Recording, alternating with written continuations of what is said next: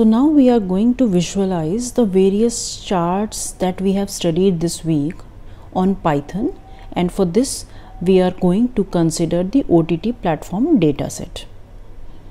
So first of all, we are going to draw plots for categorical variables, and we begin with the bar chart. So let us first import two libraries over here. Import pandas as PD. We know that pandas is used for data manipulation, and we also import matplotlib.pyplot as plt. Okay, so this we know that it is used for creating data visualizations such as plots and charts. Now we are going to load our data set.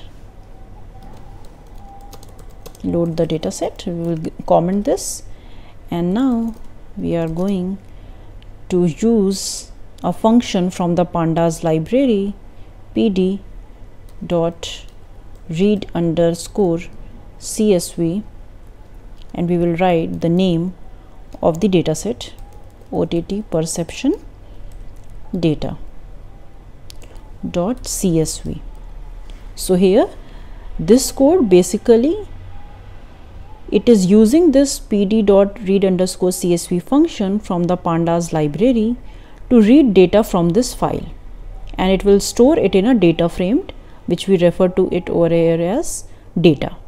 So data frame is basically a data structure which we use in pandas to work with tabular data sets. Next we are going to count the frequency. Now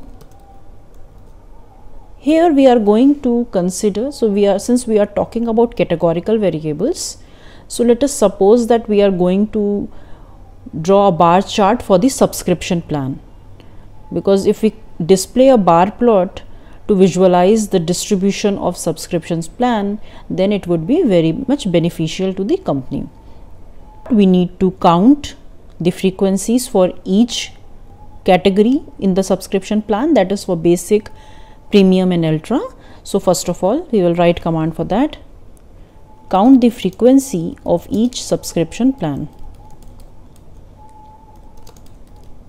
For this we will write subscription counts here, data subscription underscore plan, this is the name of the column, dot value underscore counts.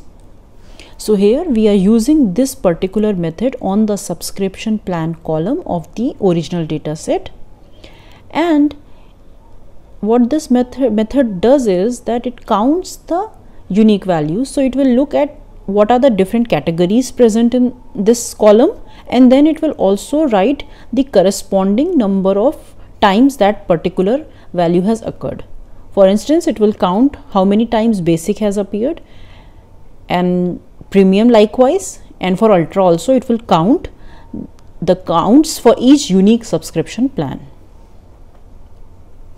So now we are going, so maybe if you want we can just see what and display what it is. So out of the data set that we have, basic plan is subscribed by 507 users, premium is subscribed by 307, whereas ultra is 186. Now with this counts we want to draw a bar chart. So we will create a bar chart, So for this, first of all, we will write the dimensions that we want, plot.figure, where the fig size we want to fix at 8,6. So basically it means that it sets the size of the plot to be 8 inches in width and 6 inches in height. Next we are going to use this function plot dot bar, it is going to create the bar plot. So let me write the arguments in this. Subscription plan, subscription underscore counts dot index. So I am writing this first of all, then I will explain the meaning of each of these. Then I want subscription underscore counts dot values. So you notice that first of all the same name is appearing over here, and first of all index is mentioned. It means that here the index are these plans basically. So from here, this is basically like a series over here. So from this series it is going to first extract the index, which are the categories, and then dot values means the counts for each category in this case. Now we are going to write color sky blue. We want the plot to be of sky blue color, and we want the edges to be black. So this over here plot dot bar is going to create a bar plot where subscription underscore counts dot index, it will contain the unique subscription plan labels, that is basic, premium and ultra, and this one is going to have your corresponding counts. So this is how your bar chart looks like. So you can see for the basic one it is giving you 507, okay. For premium the count is 307, and for ultra it is 186, okay. So here, since we do not have titles and labels for y count, for y axis also, so let us just customize it a bit. So plot dot title, so we want the heading to be the bar chart for the subscription plan.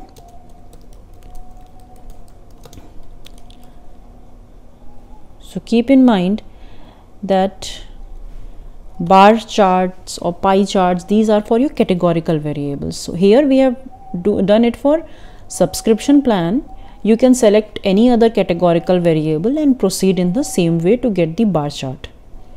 Now we want the x-axis label to be subscription plan, subscription plan, and plot dot y label to have the counts. We also want the x ticks with rotation 0.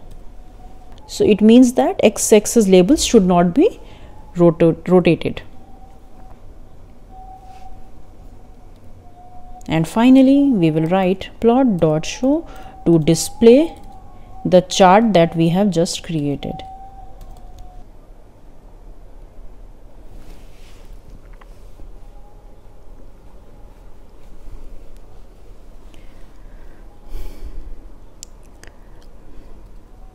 Next we are going to draw a pie chart. So as we have already imported the libraries and we have the data set, so we will count the frequency.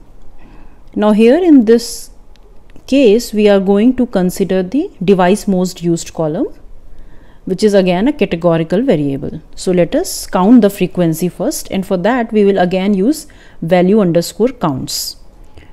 So this is for creating, I'm just writing for pie chart. So first of all we are going to count the frequencies.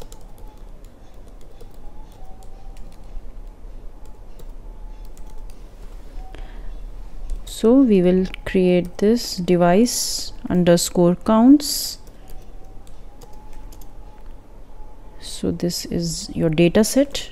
From there we are going to focus on device most used, device most used, so U was capital in this case, dot value counts So we also did this method for the previous one also, for the subscription plan, if you can see from here, right? So here we are basically using this value counts method to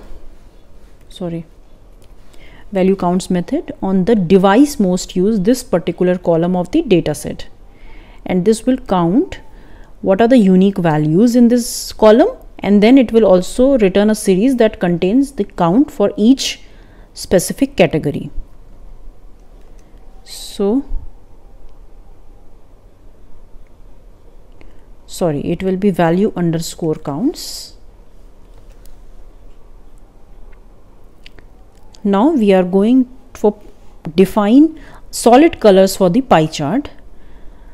So let us just define these. Define solid colors. So we are creating a list over here, and the colors will be light blue. It depends upon you, whatever color you want to choose. Light green, light coral, and light pink. So we have defined a list containing colors. So we have given 4 color names. So these colors will be basically used to fill the segments of the pie chart. Now we are going to create a pie chart, and for this, first of all, we are going to set the size of the figure. So let us consider this plot dot figure. In bracket we write fig size, which is 6 by 6 in this case. So basically width and height will be same as 6 inches. So now we will create a pie chart using this plot dot pie. So if you can recall, here we used plot dot plt dot bar, and for pie chart it is plt dot pie. So now here we are going to write different arguments. So first is device counts, because here we have saved this particular counts. So device underscore counts, and then labels will be basically your device underscore counts dot index. Next we are going to use your auto percentage, auto PCT, and we will give the formatting as, then start angle we will mention, start angle, which is 140, start angle. Next we will mention the colors, which is same as the colors that we have just defined above. Then we will also mention the wedge props. So wedge means the segments, because in pie chart we have different segments, so it is also referred to as wedge. So here wedge props will be edge color,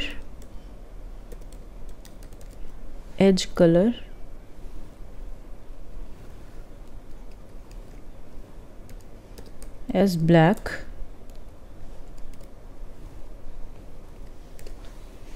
yes. So what we have done over here, so here in first of all we are setting the size of the figure, that is 6 by 6. Next we are going to draw a pie chart, and it takes different arguments over here.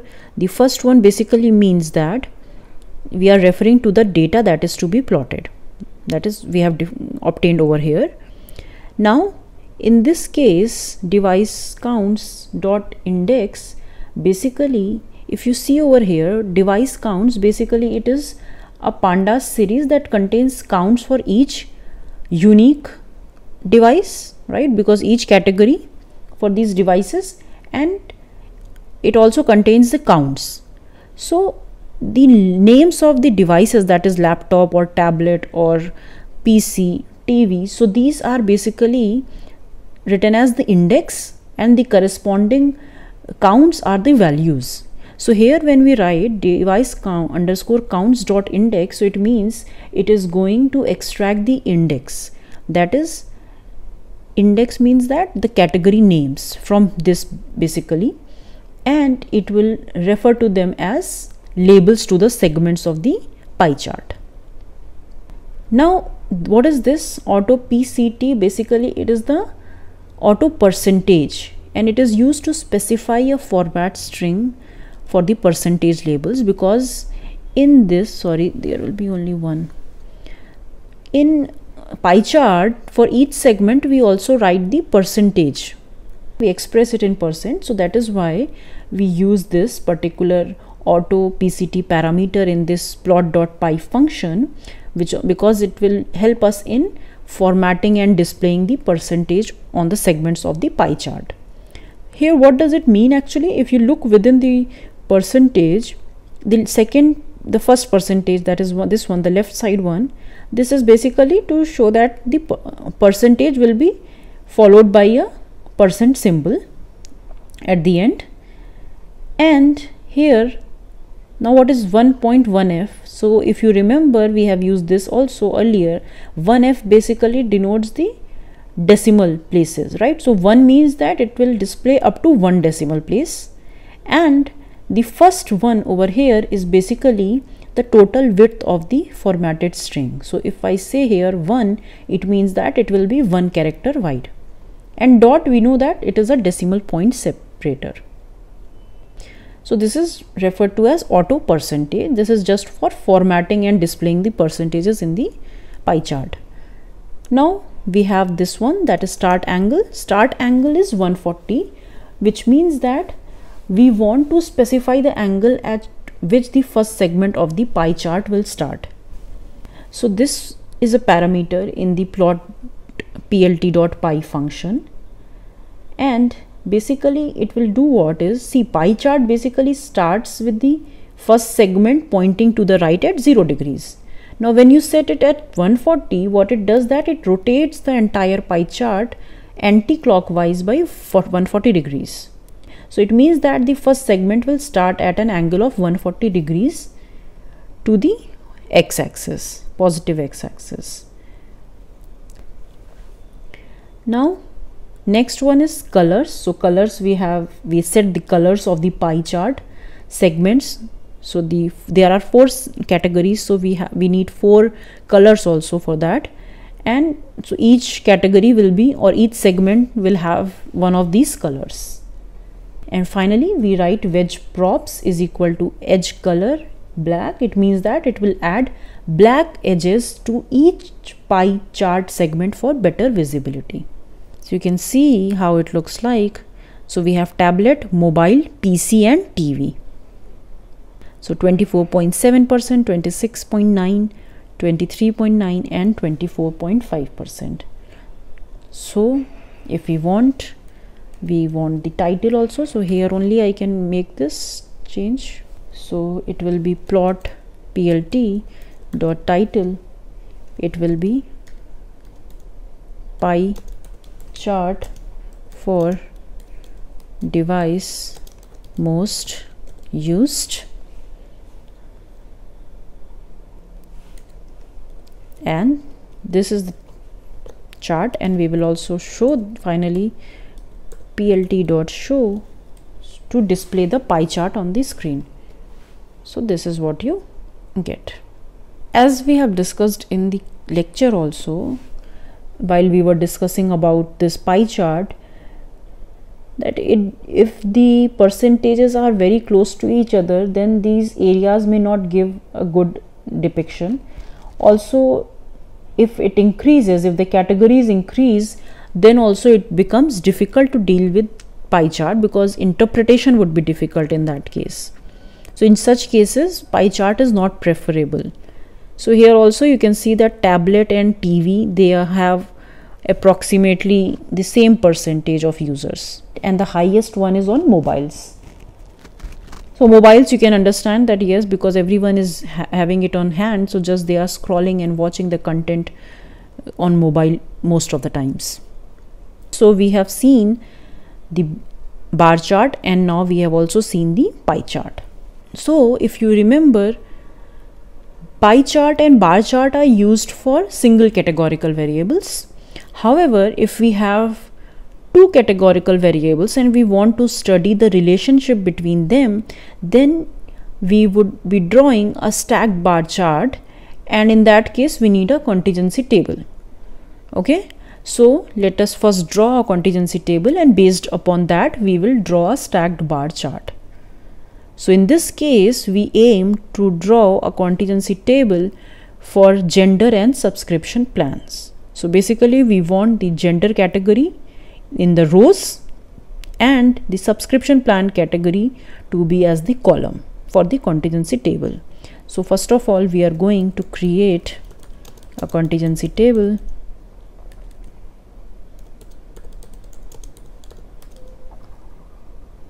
So contingency underscore table is basically created using the pd.cross tab function from the pandas library. Data, we have gender. So gender is the first categorical variable, and the second one is your subscription plan.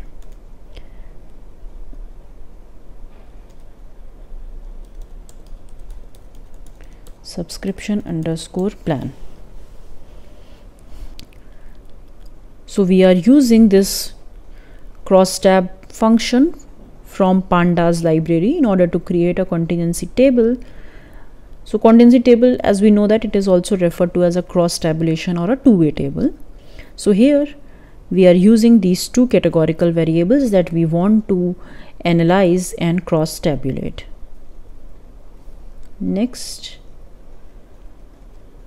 we are going to display the contingency table. Display.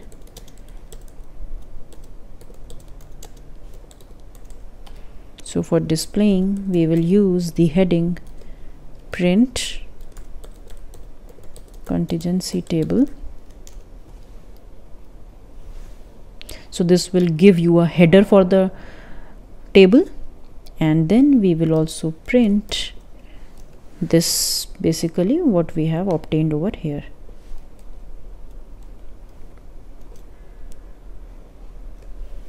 Yes, so you have a contingency table. So in the rows you have gender. So the categories in gender are female, male and prefer not to say, and in subscription plan we have basic, premium and ultra. So if you look at these values over here, these counts will help you in understanding basically the relation between these two. So if you see, suppose 180, the first entry over here, so 180 means that female users who are having basic, who have subscribed for the basic plan, the number is 180 in that case.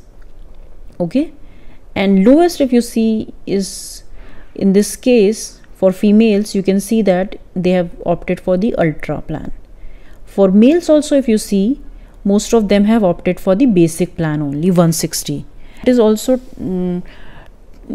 that was also seen from your earlier one also, because most of them have subscribed for the basic plan. Okay, so it basically gets divided into different genders based upon that. Now you have the contingency table, so using that you can create a stacked bar chart for this. So let me just comment this, create a stacked bar chart. So we will use we have this table already with us, right? So now we will use this to create a stacked bar plot. So let us just first of all write contingency table, the name that we gave earlier, n is missing, contingency table dot plot. So here this is basically from pandas, right, and it is used to create different types of plots. So in this case we are using it to plot a bar chart. So we will write the kind in the bracket. So the first argument in this is kind, that is bar. So which basically means that it specifies that we are going to create a bar plot. So the different categories in the table would be represented as the bars. Next, we want the stack also. So stack is equal to true. So it means that we want to create a stack bar plot. So in the stack bar plot, what will happen is that each bar will represent a category. So in this case, it will represent gender. So there will be 3 categories, 3 bar charts corresponding to each gender category, and within the category you will have segments, and where segments of the bar are stacked on top of each other, and each will reflect the subscription plan, the count for the subscription plan. Okay, and the figure size is basically your 10 by 6. So 10 is the width and 6 is the height. Okay, so it has already displayed this female, male, and you are getting over here subscription plan, basic, premium and ultra. So let me just customize it a bit and then we will see what will happen. So we want the title, right? So you can write the name as stacked bar chart. Next, we want the x-axis to display, or the label will be x label to be the gender,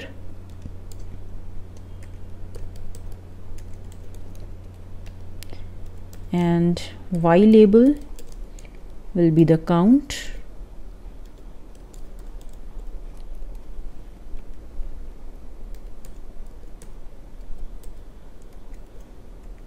x sticks will, again here also we will use rotation as 0, because we do not want the x-axis labels to be rotated.